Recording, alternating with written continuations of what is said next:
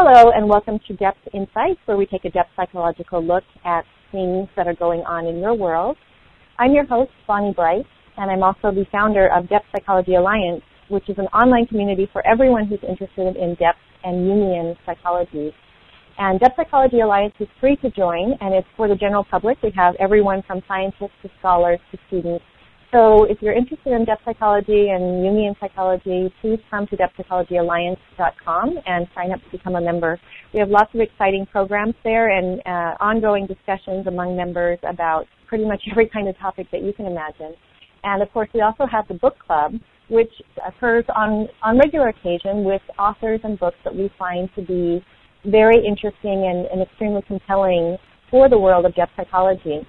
And so this leads me to today's topic and author, which is something that really reached out and grabbed me quite profoundly, and I think it's going to be very interesting. And so I'm really looking forward to what's going to happen as I talk with our author, Ariane Page, who has written a book called ISIS Code, Revelations from Brain Research and System Science on the Search for Human Perfection and Happiness.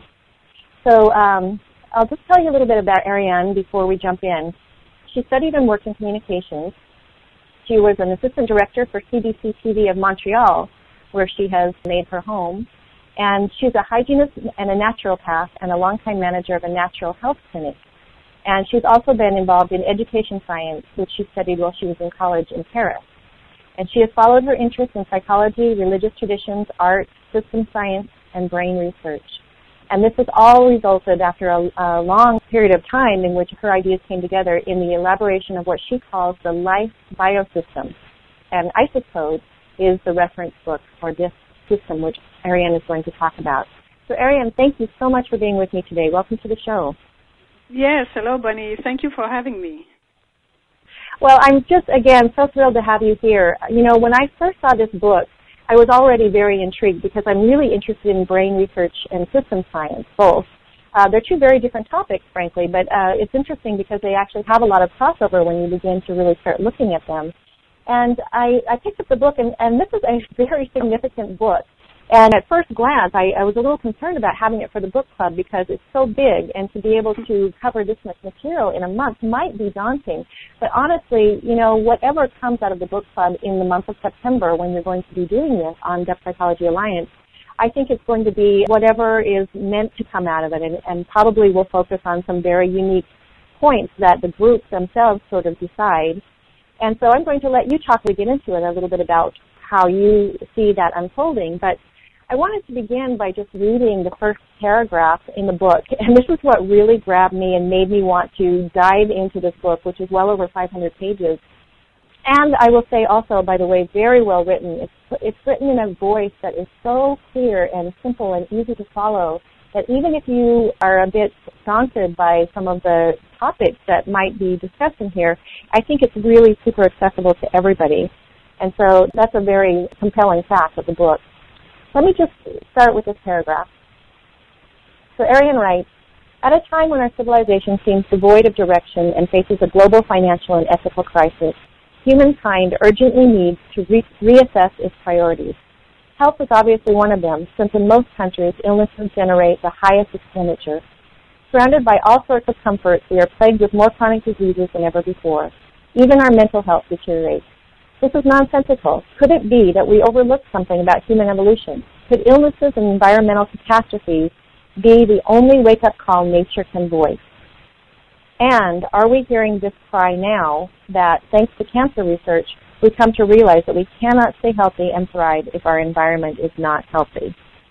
Now, Ariane, I'm going to let you get a word in edgewise here, I promise, but I just wanted to say for me that was so profound because I'm hugely interested in what's going on in our environment and how that is affecting us as a collective culture. You know, we've become so globalized now that even though we can still look at many of the cultures on the planet being separate, I also, you know, see that we are so much the same in so many ways, and those boundaries are blurring more than ever, and we are clearly acting and developing our cultures in a certain way that is completely, you know, as system science would suggest, related to our environment. It's a cycle. We do something that occurs and it affects our environment. Then something happens in our environment and it affects us. So it just becomes this ongoing eternal circle that is creating our development.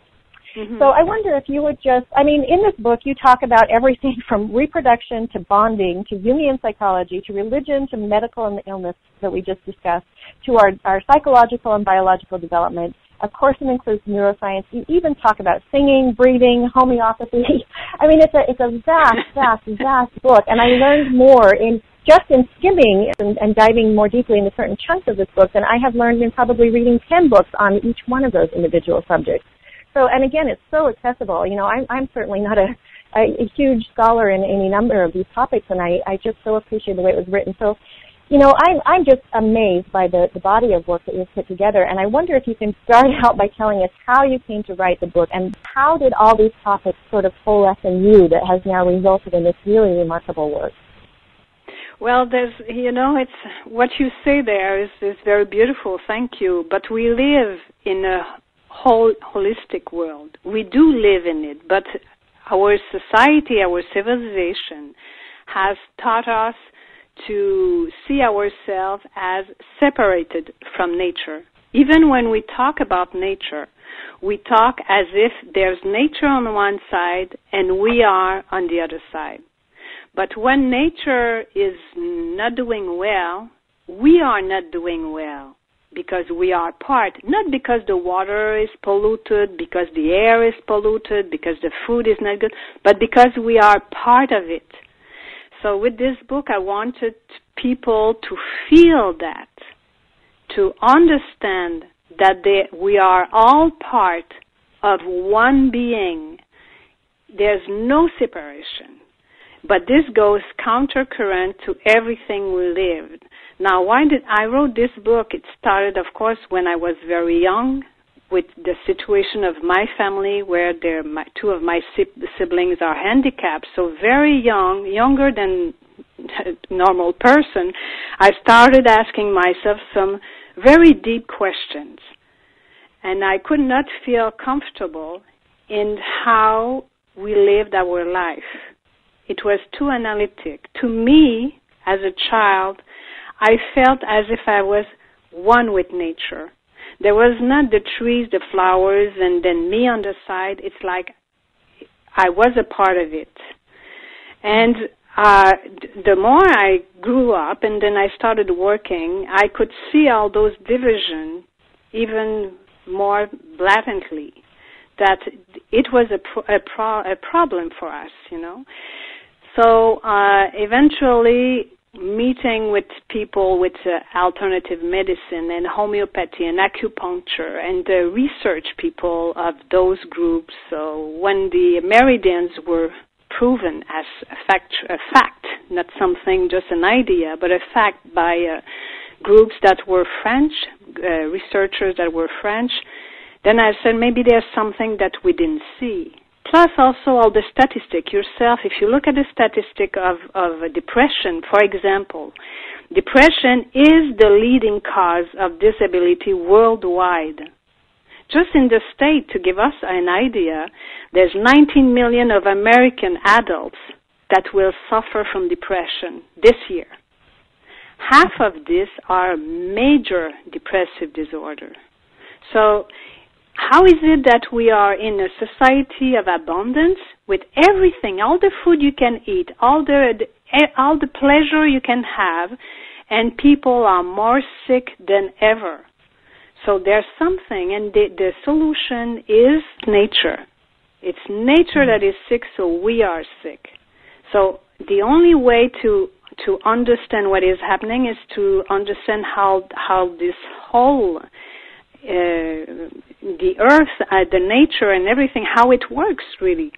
But this, I'm not the only one who is saying it. It has always been there in our tradition, a more holistic way of seeing things. And that's why I came to Carl Gustav Jung, who was, you know, he was just at a time when the physicist and those who were in psychology, but they were all medical doctors, but those in psychology, there was some link there. There was a link between Carl Gustav Jung, Albert Einstein, Wolfgang Pauli, Pascal Jordan, Niels Bohr, and of course Einstein's protégé was David Bohm, who talked about the implicate order. And when you said before that you were interested by system science, it's because already at that time there was a feeling that this universe was organized. There was an order in it. We talk a lot about chaos, but there was this knowledge that there was an order. And even Einstein found his relativity because he said that the world has to be organized, it has to be that way, and that's how he found it. So there was exchanges. We always think that on one side there's science and the other side there's psychology or the humanities, but it's not true.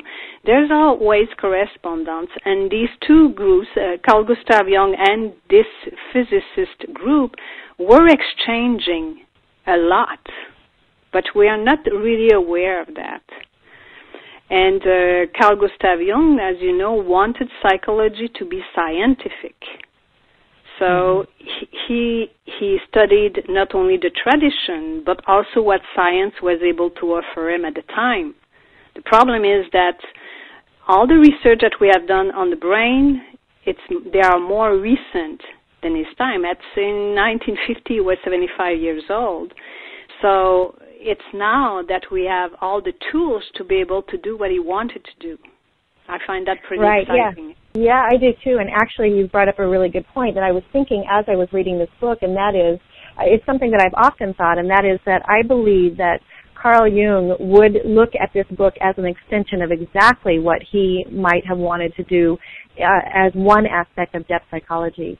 Because it's actually integrating how our biology and our brain comes into the psychology. He was, as you said, he was so interested in making psychology a science, and yet, there's so much of psychology that is not a science. Because, science is actually a misleading word. It's a label that we put on something to say that we have, analyzed it, experimented with it, and come to some conclusion about it. But, of course, we have not done with that with so many aspects of what is. And so I'm really excited by the idea that this is an extension to me of depth psychology, and I think the book is really illustrative of that. Yes, well, there's two things. As I name Wolfgang Pauli, who's the wave particle physicist, he was corresponding very often with Carl Gustav Jung. I think they even wrote a book together. But he was saying that the science has to find a description of nature that integrates both physics, so the physical world, and psyche. And that's exactly what the life biosystem does. The life biosystem is a law inherent to the 5 elements. It's not something that I've created out of thin air. It's something that is based on the Tao, which is the Chinese tradition and model. But it was not only found in China. Of course, the Chinese called it the Tao, and then you found Taoism that was based on that. But it's also, you can find it in India, you can find it in Egypt, and you can find it in the tradition, also the Jewish tradition, and that's what I did in my book, to show that there was a model that was intuitively felt by all civilizations. And when Carl Gustav Jung was doing his study on tradition, I have to say something here, quote something from him, because I think it's important for our subject. Taoism, which is life biosystem comes from, Taoism formulates, as you know, psychological principles, which are universal. These principles are so vast that it can be applied to the entire humanity. This is important. What the Occidental man needs is to experiment facts, which cannot be replaced by words. And this takes me to why I wrote this book, is because now we have a fact, and the fact is the brain, and now the study from the brain. So if the model in Taoism, in the Ayurvedic medicine, in the Jewish tradition, the 5 Books of Moses is the same, then we have to find it in the brain. So what I did is that I took all the brain research and I tried to see if the model fitted the brain, and it does. And what does it do is that you find that in our brain we have different aspects that matures when you get older, there's some different aspect that matures. So they call cycle. So the line around to the 5 elements are also linked to the cycles, and it's linked to structures of our own brain. And you can see that when the child grows older, there's different aspects of the brain that will mature, and those different aspects are also linked to some level of expression. And this is important because the model is there. So that means that the tradition that Carl Jung studied so well are not just emotional things. They are really built upon a model that were felt by physicists, that we find in all the traditions, and that we can use now and understand through how our own brain functions. Wow, that is a really profound statement, and I think that really pretty much sums up where we are today.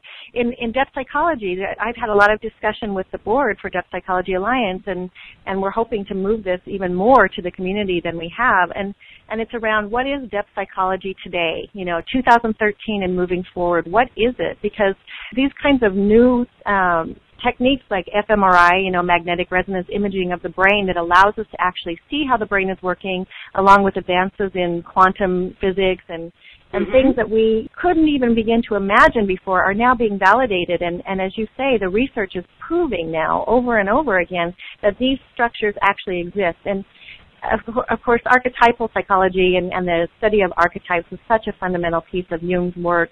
And he looked at them as blueprints, as structures that actually exist and pattern how it is that our lives unfold and take shape. And of course, you refer to this image of an acorn.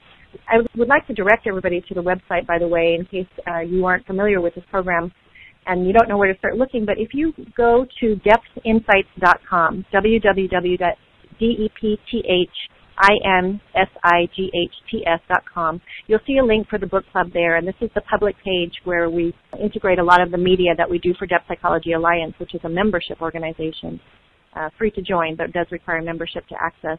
And so if you go to depthinsights.com and click on the book club, you will see information about Ariane's September 2013 book club. And also, for the record, if you happen to be listening to this show later, after September has already passed, those discussions that take place will be archived on Depth Psychology Alliance Book Club for the foreseeable future. So it may well be that you can still go there and as you read the book, reread the instructions and the discussion that goes along and begin to have some kind of experience of that for yourself. But anyway, there's a great picture of an acorn that Ariane passed on to me to put on the website, and this whole idea of something being imprinted in us that we can't necessarily see on the surface, but is almost a blueprint code for us to evolve from and to become more whole. It's really, really a beautiful image. Do you want to say something about that? I'm dying to dive into the next part. No. Go ahead. It's and also because it gives us the ability to understand more about ourselves and what is not going well in our world now, and also for education. The main point where you talk about archetype, and this is a main point, the problem now with our society, especially in countries such as ours, USA, Canada, and Europe, is that there is an identity crisis. We've been driven to a consumerism society, which is not bad in itself. The problem is that we lost our identity.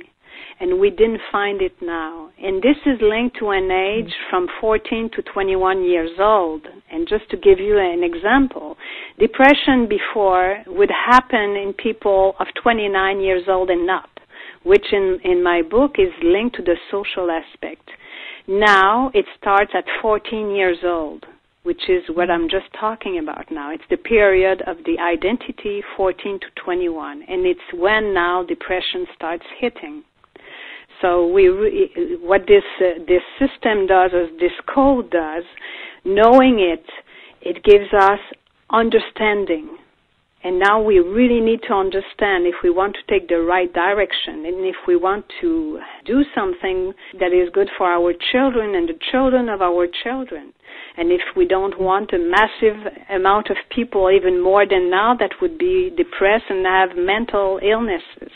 It's very important because what we don't allow as expression on the physical level, we'll have it on a more subtle level, as you know, because it's Jungian psychology also.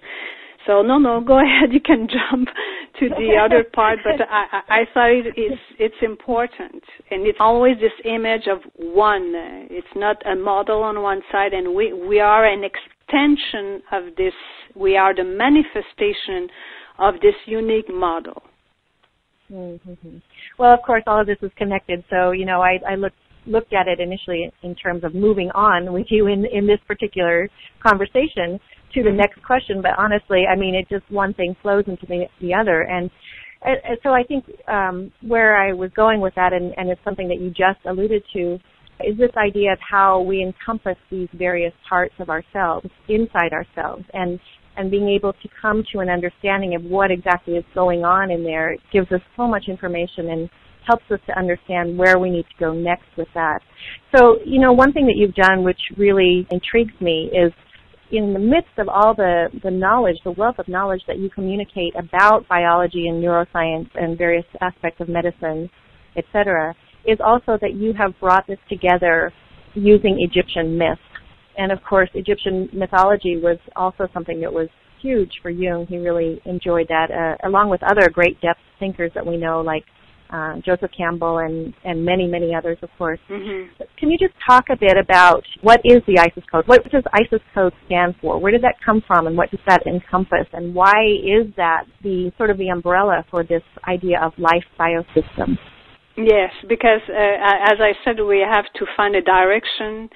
And if you listen at economists, they will say economy is the direction. If health is direction. But the ISIS code is because I'm right there. I'm saying, well, Egyptian tradition gave us the answer, and the answer is ISIS. And just to summarize a little bit that story, Isis and Osiris there's 5 main gods, and Isis and Osiris are a couple, and their brother, who is named Seth, decides to kill Osiris. And he kills his own brother, and he cuts the body of Osiris in many pieces, and he puts all these pieces across the universe. It's longer than that, but just to make a short story. And Isis goes, and she tries to find all the pieces, to put them back together, because she wants Osiris, her husband, to be alive and to come back to this earth. So she wants to recall the soul of Osiris. Now, these gods, these 5 gods, are 5 different aspects also of our brain. They're linked to the 5 different aspects of our expression in this dimension of time and space. So you have the physical aspect, which will be linked to Nephthys, who is a sister of Isis and Osiris. You have the emotional aspect, which is Osiris. You have what I call the human or the archetypal aspect, which is Horus, their son, the son of Isis and Osiris. Then you have the analytical aspect, what we wrongfully call the rational brain, or the rational mind, which is Seth, who is the one who killed Osiris. And then you have the environment, the social, the universal aspect with Isis. It's Isis who can find all the pieces of Osiris. It's not the other aspect. So it's Isis, which is linked to the environment, which is linked to universal aspects, which is linked to our social aspect, that can find all the pieces and put it together. Because for now, who we are individually, we're like Osiris. We have our mental aspect one place, physical aspect doing something else, our emotions, and then the soul nowhere to be seen. We're all in pieces. And to be able to continue on the path of evolution, we have to be more whole. So this is why I call it ISIS Code. And the code is the book in itself. that will help you to bring all your parts together. So by reading the book, you go through all the different aspects of your brain and of your expression, and it's like a journey that you take into yourself to put all the parts together. You know, this is such a beautiful metaphor, Ariane. It's really wonderful to hear the way that you describe it. And, you know, I'm thinking of Jung, when he talks about individuation, of course, he often ties that idea to being whole, the idea of, you know, becoming whole. One of the quotes from him is about how wholeness is not achieved by cutting off a part of your being, but by integrating the contraries. Mm-hmm. And I think this is exactly what you're suggesting, is that the ISIS factor, the ISIS pose, is that great integrator, the thing that can bring us together. And I can't help but think, you know, as we're having this conversation in the last few days and weeks, there's been a lot going on in the country of Egypt, whose myth this is. And I can't help but make the connection to how all these different facets that are really warring against each other and how fragmented they are is really the Osiris piece of it, how it's just been cut up into all these little fragments, and how desperately they need this feminine factor, this connection, this connecting factor to bring them together. I mean, we all do, you know, but it's just particularly striking to me because it is their myth, and there's so much there for them to be able to garner from this particular story, which is their heritage. Yes, it's very hard what they're going through now, and the problem is that as long as we don't have a complete picture, it's very difficult. And when you were talking about the opposite, what the brain shows us more and more, it's that it's not even opposite; they're complementaries. Mm-hmm. And I talk in the book of these 5 gods. There's aspects that are more of the feminine and more of the masculine, which is not linked to the gender vision we have of masculine and feminine, but more as expressive and receptive. And our brain even functions like that, and you won't be surprised to understand that in our society we enhance everything that is linked more to the left hemisphere and not to the right hemisphere. But there's more to that, because the limbic system is not left and right. But the cortex already is very much polarized, and the two need to work together. And it's a problem now because it's like we have put Seth, if we take the analogy of the Egyptian tradition, we have taken Seth and we put him on the throne. He's our king. Mm-hmm. But the problem is that if we do that, none of the other exist. There's only that existing. And everything bows to that. And there's nothing left. And eventually it stops everything, the clock stops, evolution stops, and the environment gets destroyed. There's no other way to do it, because this aspect analyzes everything. But if you take a flower and you analyze it, you take it all in pieces, there's no life left. It's dead. And that's what we're doing now. That's a problem. Yes. It is a problem. You know, you really set Seth up in the book as the great divider. He's the one who divides. And, you know, there's so much going on these days, too, with phenomenology and this idea of being in the moment and experiencing what's going on right here in the moment. If I look at that flower and I really allow myself to look at it without judgment, without analyzing it, you know, without trying to figure it out or figure out what it's doing, then I am just one with that flower. In fact, I am that flower in the end. And I think all of us can relate to experiences like this when we've just even been caught completely off guard by them, sometimes just walking in nature or sitting out in a garden or even sitting next to a vase of flowers and just kind of having that moment of connectivity. And I think when we analyze things, you're so right, we divide them from ourselves. We separate ourselves from them, and all of a sudden it becomes a whole world of other. You know, everything is an other than ourselves. Everything is an object, and it becomes so much easier for us to objectify things and people, by the way. Yes. Well, that's what happened also. It's that we objectified everything, but an object has no life of itself. So, and I talk about some mental illnesses, and that's one of the problem of a psychopathy is that everything is an object.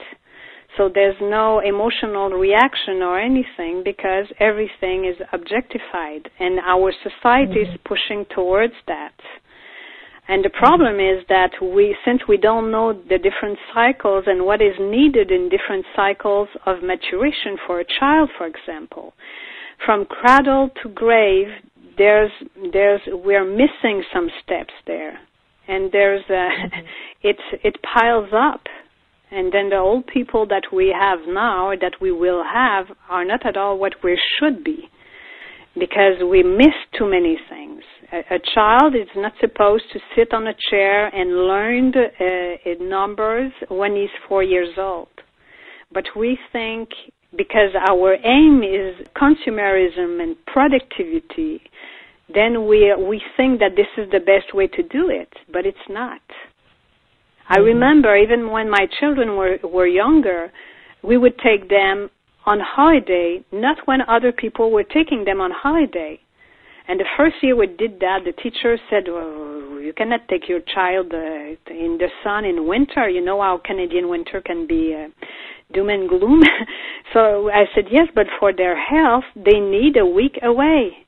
But each time when they came back, they were better than the other children who poor children, had no play but were in winter there studying when they should have been in the sun enjoying themselves.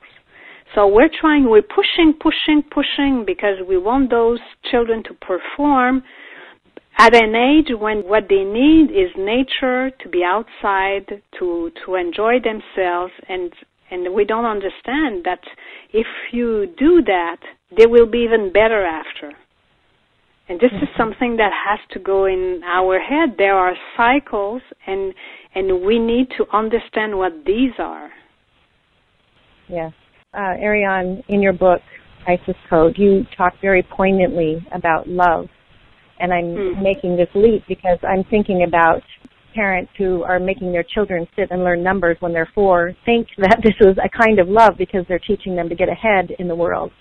But this idea of taking them away from that to go on vacation or to go see the sun and be more healthy or to go play outside is a much more unfettered kind of love and feels to me more natural and less inhibited. I wonder if you can, well, let me just say, you quote Carl Jung on this topic, which is a very, very profound quote and one that I had never heard before.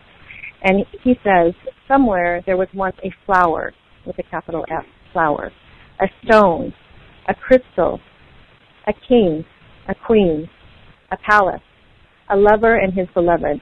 And this was a long time ago on an island somewhere in the ocean 5,000 years ago. Such is love, the mystic flower of the soul.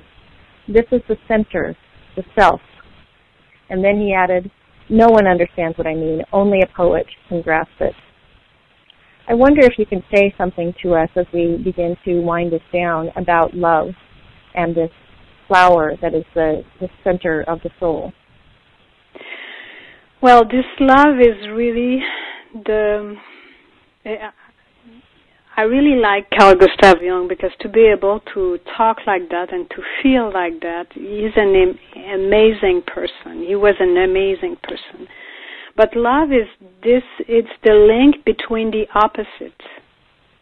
Because if there's a lover and a loved one, it's like they become one. The ocean is like the ocean of existence. And the island we are, this earth is like an island. And we are all together on this earth. And the soul that he's talking about, the self, is really that. We are one. We are that one being. We are that one soul, but expressed in many different abilities. There's this crystal that there can be a castle, but it's all the same matter or the same energy, as would say Einstein. It's the same profound life that is expressed on different layer through different thing, but it's the one. In fact, what he's saying there is talking about the one. And it's very, just to hear it, why do we like it? It's because it's like we become whole just by reading that. We become linked to the one. And if you see in the book, I talk about this one being that we are. All of us together, we are this being. You can even have echoes of that in the Bible when they say that before there was no distinction between the races or anything. They were one. But then there was the Babel Tower that was built because God wanted division. What do we make of that? It's because our reality is one, is the oneness. And when you are in a time frame, when you have time and space, then there are divisions. But you can always go back to the one inside you. Through keeping this, it's like a music, a note that you keep in mind, a consciousness that you keep, and you have to repeat yourself. The reality is one. So this sentence, that's what it is. There's only that. It's the reality. You could say there's only one soul. That's all that there is. It's a little bit like the water, who could come ice, or can be. I don't know the word in English, but anyway, can be ice, so you can see some fog, but it's always water. It's the same thing with love. It's expressed. So one could say that everything is love. And here, when you're on this time and space, it's like it's the attraction always for everything that what is. There would be no manifestation if there was not those complementarity, or what we say opposition. Everything has a plus, a minus. Everything is opposite, but that's what makes manifestation. When they get together, you have a manifestation. So it's poets now. We will all be poets once we understand. Mm-hmm.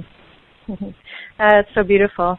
You know, I'm reminded that James Hillman talked about separation and how we absolutely have to have it as a necessity in order to have the contrast for wholeness. You know, I mean, if we don't, if things don't fall apart, then how can they ever be together again?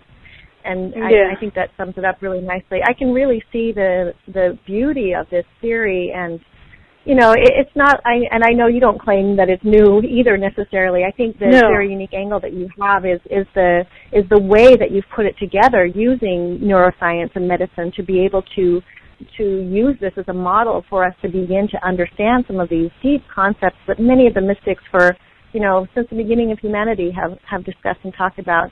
But you've really just done it in such a beautiful way, and I really encourage everyone who has the capacity and the will to go get the book. You can buy that book on Amazon, and you can find it under, of course, its title, which is ISIS Code, Revelations from Brain Research and System Science on the Search for Human Perfection and Happiness. So look for ISIS Code. That's by Ariane Page, Ariane, and her last name Page, Page. Doesn't sound very French, by the way, Ariane. That's why you had me fooled. But it's been such a pleasure to have you here with me on the show today. I just want to let everybody know that you can find more about the book club on depthinsights.com, and you can go to the book club link, and you'll find more about this particular book club there. And you can also learn more on Ariane's website, which is isiscode.com, ISISCODE.com. And she has a blog, and she also has a Facebook page for it, ISIS Code. So please go check it out. Come join Ariane in September on the Depth Psychology Alliance free online Depth Psychology Book Club. It's a written format, so you can just dive in and ask questions wherever you want, comment on other people's comments, go through the readings, and it should be an extremely, extremely revealing and fascinating process, and I really look forward to it. Thank you again, Ariane, for being with me today. I really appreciate it.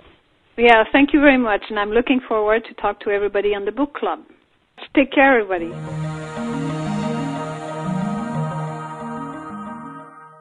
This recording is a copyright of Depth Insights, Depth Psychology Radio, and Bonnie Bright, 2013. Please email info@depthinsights.com for any requests for reproduction.